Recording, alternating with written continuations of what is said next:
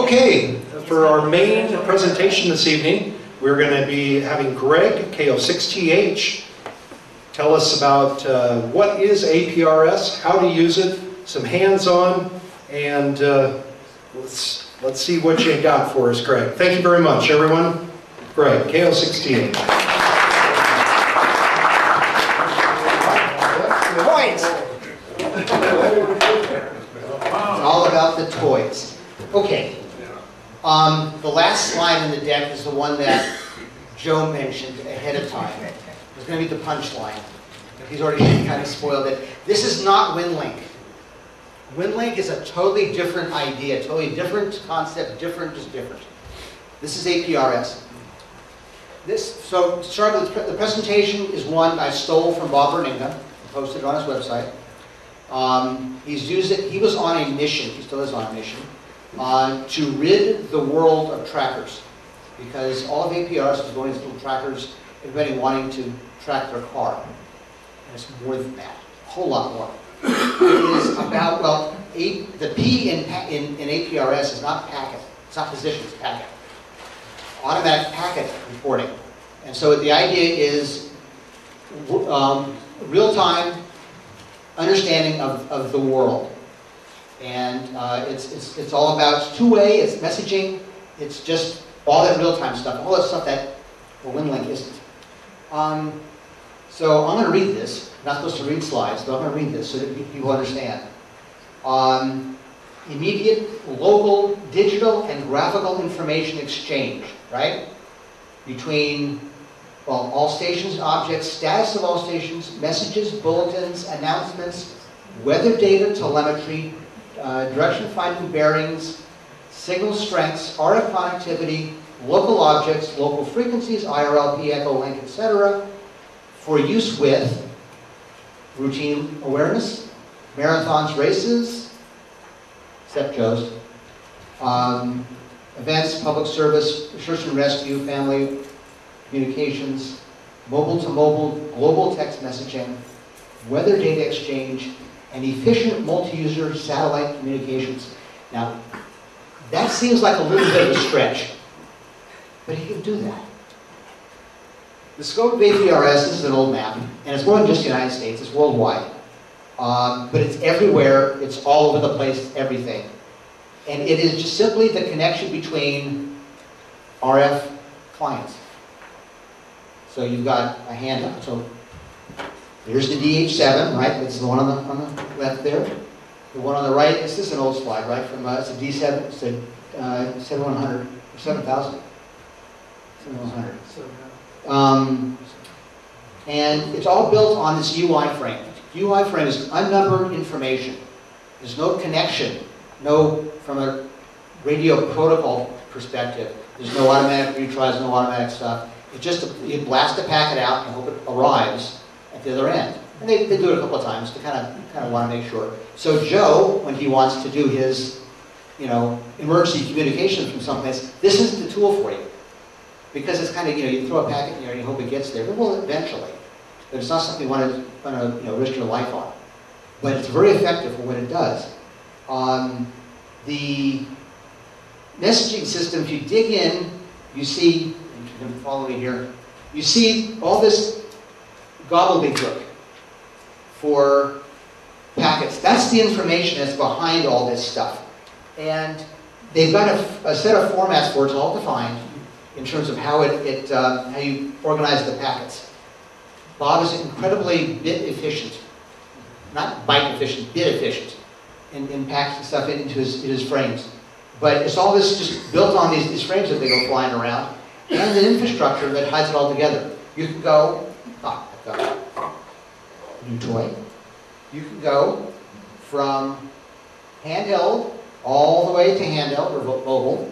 You can go via digipeater, right? You bounce off a digipeater for your packets. You can do it off of satellites.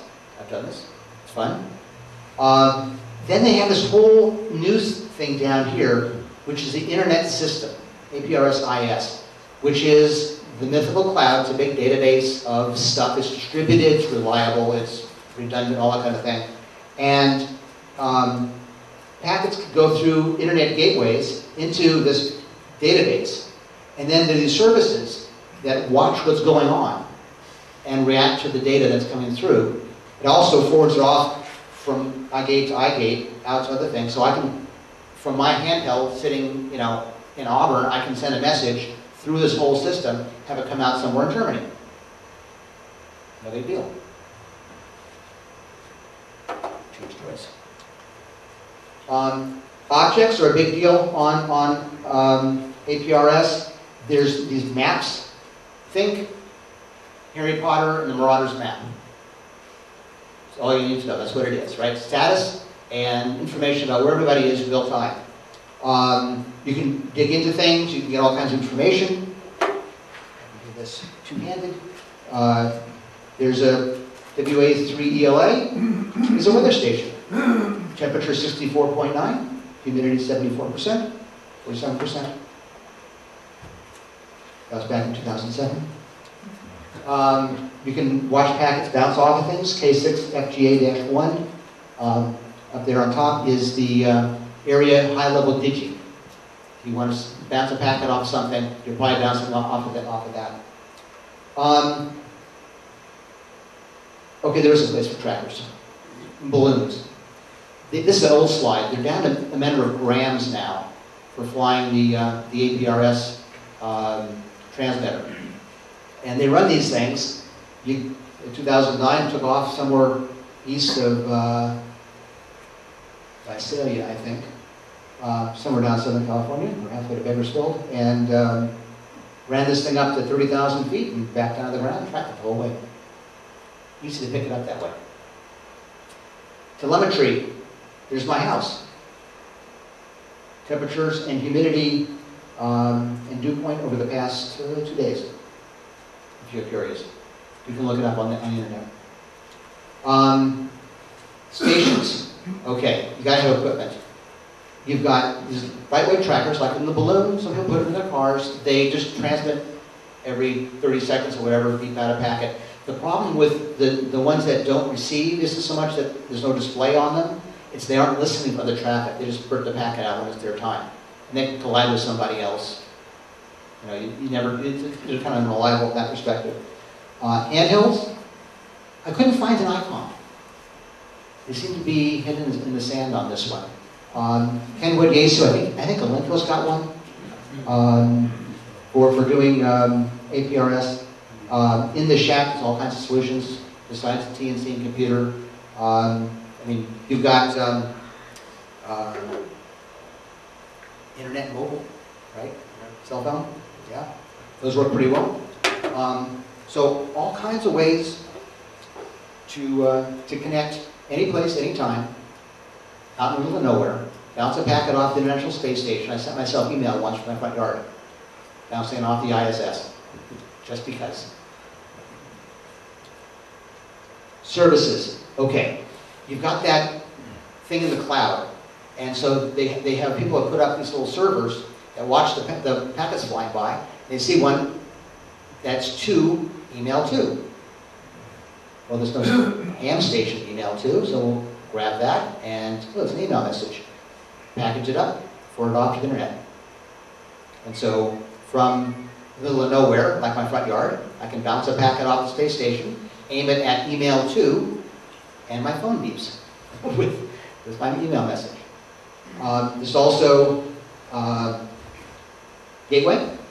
Besides the email system, there's the SMS, small message system. Something.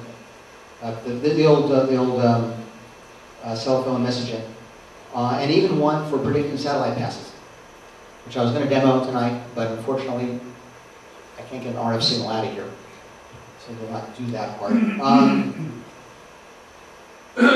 The email 2, actually there was an email 1, email with no suffix. That one seems to be turned off, but email 2 seems to still work. Oh, and by the way, this predates. So Hams had instant messaging, a decade before the internet, before Twitter. Past predictions. So you send a message to your satellite, text doesn't matter, and you get back a reply with the next pass. It's pretty cool. I tried this one not this past year, but the previous year on Joda. They have it, this is one of these servers out in the cloud. You send the message to CQ, and it acts then as a reflector for your call sign. So people sending to that get reflected back to you, and you can join in this big conversation. The idea was you send a message to CQ Joda, and you get connected to the world. We got nothing that year. I don't know why. I wasn't using it right, I guess. But in theory, that can be a great tool. Bob is very efficient with bits. He's also pretty clever. When you're driving down the road, you have your radio on 5.2, right? 146.5.2, calling frequency. You never hear anything. Because why? Everybody else is doing the exact same thing. They're just waiting for someone to call on 5.2. Well, someone's got to call. So you sit there every minute. You got to pick up your microphone and say, "Hey, hello, anybody there?" Kind of hard to do when you're driving. So what Bob's done is he said, "Okay, tell you what. Let's put on PL decode on your APRS machine. Turn the volume up instead of down. And now anybody who's got their radio with PL encode on as they're driving by you, you'll hear their packet decoded. Right? There's somebody there. You pick up your mic, you call. Did you see their call sign right on the screen? And if you're automated or not doing all this kind of stuff, you turn your PL off, and you never hear it.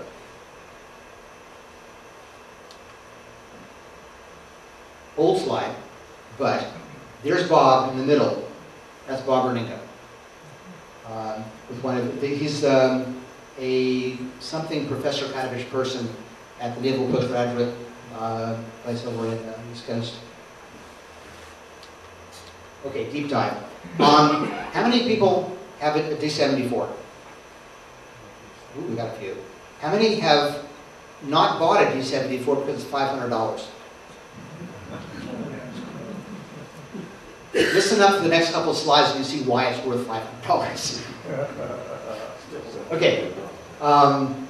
So, just to set one up, call sign, data band, speed, a few things that just for time I'll skip here. But basically, it's a couple things you got to configure. And then you go to the message menu and you can send a message to call sign. So you can, call sign plus SSID, so KO6TH-7 is my D74. Or to the server, so you send it to ISS. You put your message in there, 67 characters. This is like Twitter.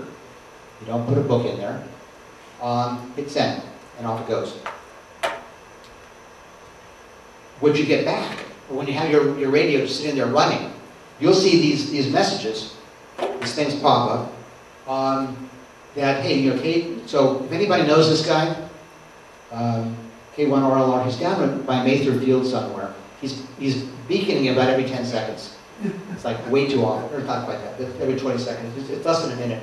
But anyway, you'll see this thing pops up. You'll see a call sign. What is status is information. It's a whole bunch of stuff that pops up on the first screen. Hit the little right arrow. And you find out that he's 307 degrees from where I am, or was when I did this. So that's a little bit north of west, and 29.9 miles away. Elevation 112 feet. You go a little bit further, next screen here, you have this funny compassy thing, which says, you are aimed north, you're moving southeast, he's moving northwest. You're going to miss each other. Okay, really important for search and rescue, or just meeting up with somebody. And then information here about where he's located, GPS coordinates, that kind of stuff, so you can hand off to other responders. So a whole bunch of information just on that first 4 screens. And then, just to make things more interesting, it knows what's going on. So if you have a packet that's got frequency information in it, 442.7, right? There's a button you can push on yours, D74, to QSY to him. Pretty good. Objects. You can send objects out. Every 30 minutes, I think it is, every 10 minutes, from my home station, I beacon where the W60K repeater is, with the frequency, the tone. The nets are to Thursday at 17:30, and the whole information is right there. For anybody passing through on the freeway, they'll see that. Oh, there's a ham station, a ham club around here. They have a net tonight. I think I'll join. Weather stations get decoded. So if you go to KO60H-15 now, and turn it on for RF, it'll decode the temperature, humidity, everything else at my house. And if you're an iGate, the station that feeds from RF to the internet, it decodes power, height, and gain, so you get an idea of the coverage. So a little bit deep dive into that email thing. Email to is the to. You put your text, you put your email address in, and then the message. You hit send. You get an acknowledgement from the iGate saying, "Hey, I got your thing, I forwarded it on." And then what comes out on the other end is your message. And then all stuff from do not reply on down is basically an ad for the not ad, but it's information about the internet server that Pete, what is this call sign? Anyway, 84PL is the one who set this thing up. So he's advertising his, or showing you where you can find more information about that station. But there's the message right there, in email. You can also do it to SMS, the old simple message system. The neat thing about this one is it's two-way. So from my D74, I can send a message to my phone number saying test message. I get an acknowledgement from the gateway, and on my phone, it says test message. I say, got it, as a reply, and my Kenwood beeps at me with the message. That all happened within like less than a minute. So it's really fast. And it's bidirectional. You have to start with the RF first, security, and so that the system knows where your D74 is to set throughout the message. If you want to send a message off the ISS, you don't send it to Y1-1 or Y2-1. You got to do it to ARISS, the VIA. And we're on 145.825 to keep it off of the national packet frequency because otherwise it would be swamped. You wouldn't hear anything. Don't acknowledge because it's not likely to get through. Remember, it's just best guess. And send a CQ out and see who comes back to you.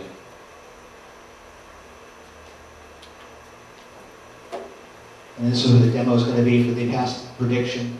Send a message to ISS, and you get back this kind of cryptic thing. AOS 46N16S NW SW up arrow 7D. Okay, that decodes to the next pass will start in 46 minutes and 16 seconds. The pass starts from the northwest, peaking to the southwest at an elevation of 70 degrees, ending in the southeast. Total pass time 11 minutes. There's a lot of information in there. And this is the guy who put the server together is the author of the APRS software I'm going to show you next. Lynn Deffenweiss over in Florida. So and the format changes a little bit depending on how far out the pass is. And that works for ISS, works for all the just by the satellite name, so FO29, etc. It'll pick it up. Okay, APRS IS32. I'm not going to do the demo so much. This is you've heard of UI view. It's like that was the packet or the APRS station software from way back when. The author of it, Randy, passed away a number of years ago. Part of his will was that the source was going to be destroyed, which it was. So there's no more maintenance on the software.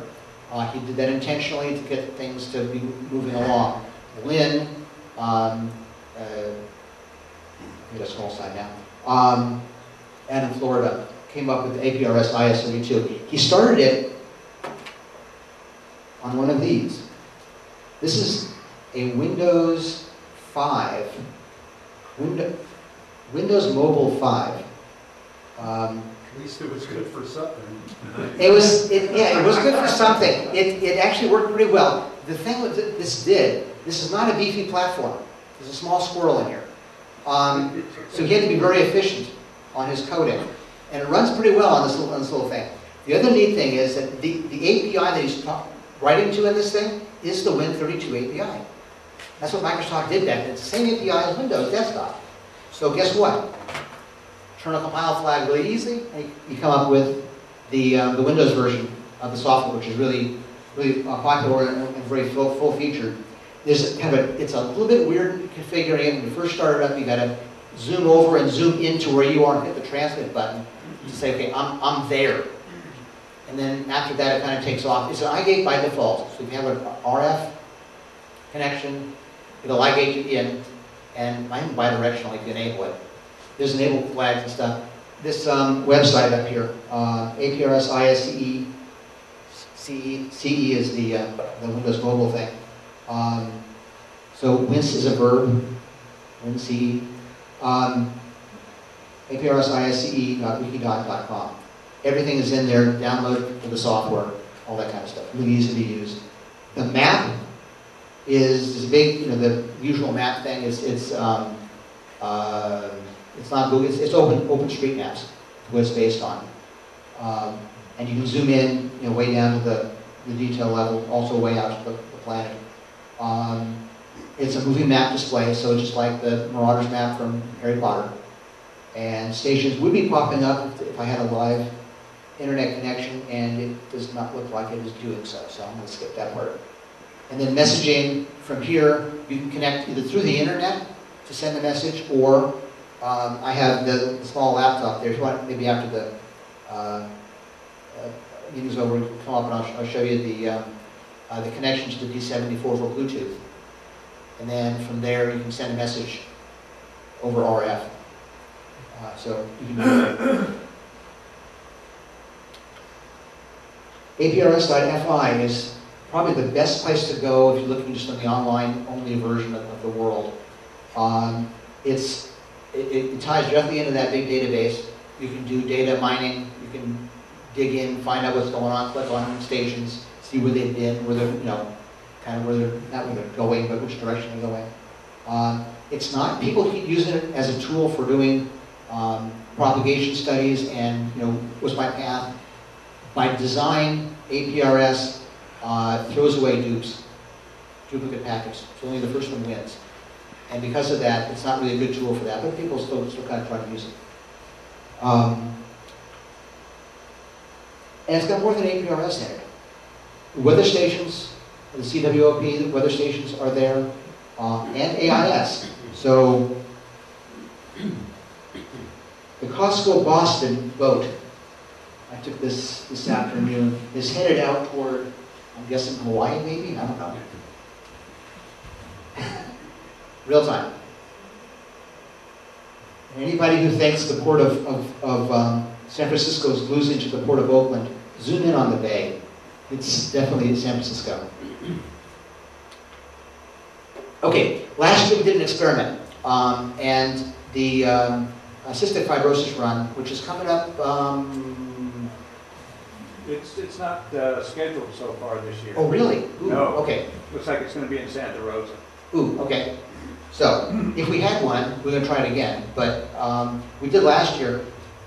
Having bicycles running around the foothills is a bit of a, not bicycles, but the sag wagons. It's a little difficult to drive, operate your radio, and try to keep track of what's going on.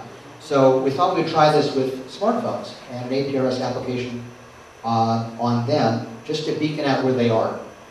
And so at Net Control, I had that moving map display, and I could see where all the sag wagons were. I could see the folks coming to the site and missing their exit. Who was that? I forget who it was. Lee, I think. Anyway, here's the exit. He kept running right on by. Called him, said, hey, turn around. So it's really a good tool for having a view at NCS of what's going on with the event. You didn't send any messages back and forth because the driver's not going to be trying to do text messaging on his phone. The RF worked pretty well. Would fill in where the cells didn't. So pretty good, good combination of the two. And I would recommend, highly recommend doing this in the future. And then, I have a slide for Joe. APRS is all about real time. It's all about communication, status, information, tactical stuff. WinLink is also a messaging system, but it's not that real-time thing. It's designed to be reliable. It's what they use for disasters. It's what, talked to Greg, KG6SJT, used it very effectively in the campfire, also up in Reading, with the fire up there, to get messages out of that area into the internet that could be delivered. Very effective for that, very reliable. You can have attachments, you can have, within reason, you can send War and Peace, but you can send information over this tool very effectively, and it's not real time. Or maps. Or maps. That's all I have for tonight. Anybody has any questions? Or Brian? In this day and age where we try to keep anonymous and not give our information out, where we are, what we're doing, why would you put something out that anybody could access through all these different ways? Why did I hide my... During your house, what's your exact location? So, two answers to that. One is anything you do in ham radio is public anyway.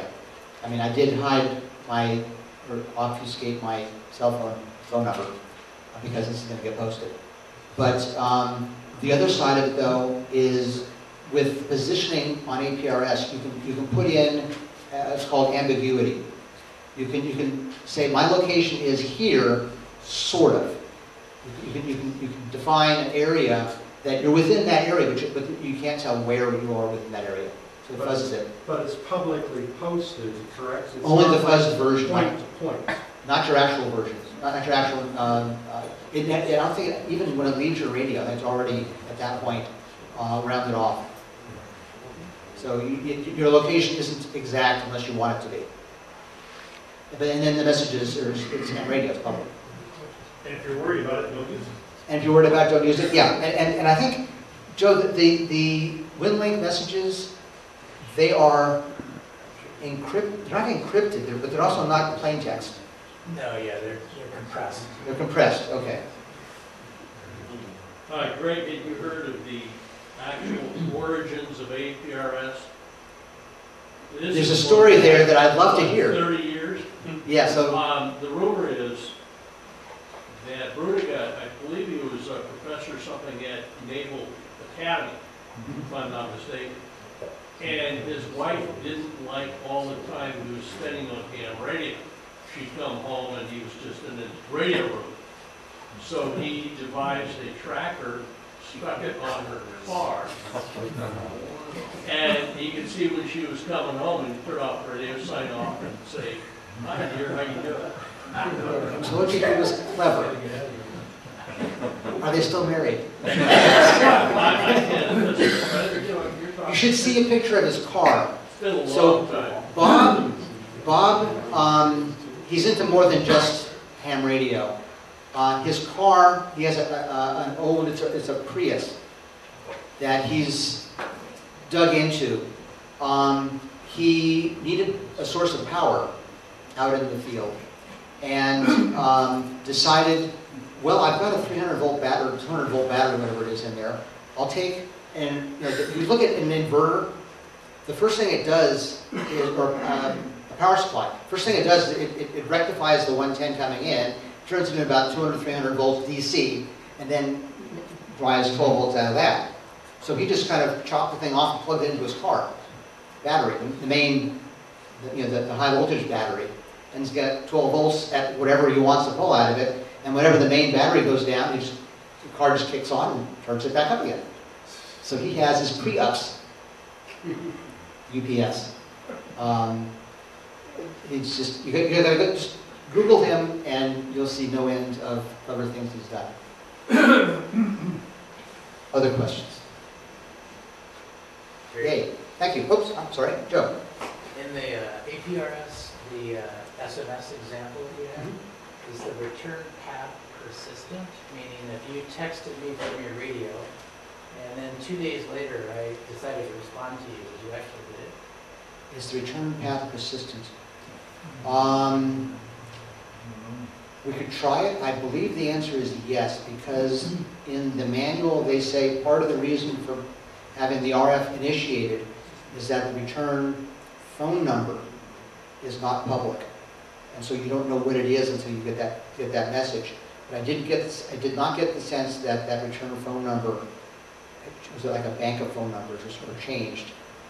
Your radio needs to be in the system in terms of a recent position packet. So you need to beacon so that the RF side of the world, the eye gates, can send back to you. Okay. I think other than that, it should be, I'm guessing, now they may age things out, Yeah. but we can try, you know, I tried it this afternoon, I'll try it again tomorrow, see if it's still there. Yeah. I don't know any reason why it wouldn't be. More questions? Brian? Yeah, and if you're sending like an SMS, I would assume that the person you're sending it to also would need to be licensed to send it back. I mean, what's the legality of that? You initiated the call out. The infrastructure's call sign is on the return back. So the iGate that I have at home, that's the other thing I wanted to mention. Other things that Bob is really concerned about, the number of iGates that are one directional. They go RF to internet only. Those are going to be useless for sending a message back. So it's my license that's on the line that my iGate at home is bidirectional, as it is right now. And if it gets abused, I'll make it read only. But it's my license, the one that's on the return path. So my license on the way out, but the operator for the D7 license on the way in. So they're separated. Bob? Difference between APRS and DPRS? That's yes. Thank you. So there's this DPRS thing, which sounds a whole lot like APRS, and you wonder what it is. And I didn't have a chance to dig into it. I was going to ask Bob if no one asked. But since Bob asked, I'll bet. So we had a short conversation on the way over to the meeting tonight. I think you said DPRS is one way only. It's just like a tracker. Yes. So there's no receive path, and therefore it is, the words you used were marginally not useful, or something like that? Marginally useful. Marginally useful if you just want to ping your location. Yeah, and basically it's basically useless because of that. The way it works is in the D-Star world on an ICOM radio, ICOM uses DPRS instead of APRS. So if I'm driving down the road and I've got my D-Star radio tuned into a D-Star repeater that can hit an iGate, it will ping, it picks out my GPS information and transmits that off to the iGate, and it shows up in the APRS network as a DPRS signal. So the DPRS stations do show up in APRS.FI, Yes. but you can't do anything with them. You can't message them back or anything. Right. Yeah. Okay. Interesting. Okay. Oh, more. Just one comment, when you're searching for an APR station, if you put the call sign and an asterisk after it, it'll bring up all those nodes that you Yeah, asked. the dash nothing and dash 1 through 15. I just searched on you and I got your call and then dash 5, dash 7, dash, Mhm. And Yeah, it tells you when the last time they actually pinged the system. right. And I can, if I get an internet signal out, I can show you the stuff afterwards. Yeah. Okay. Thank you very much.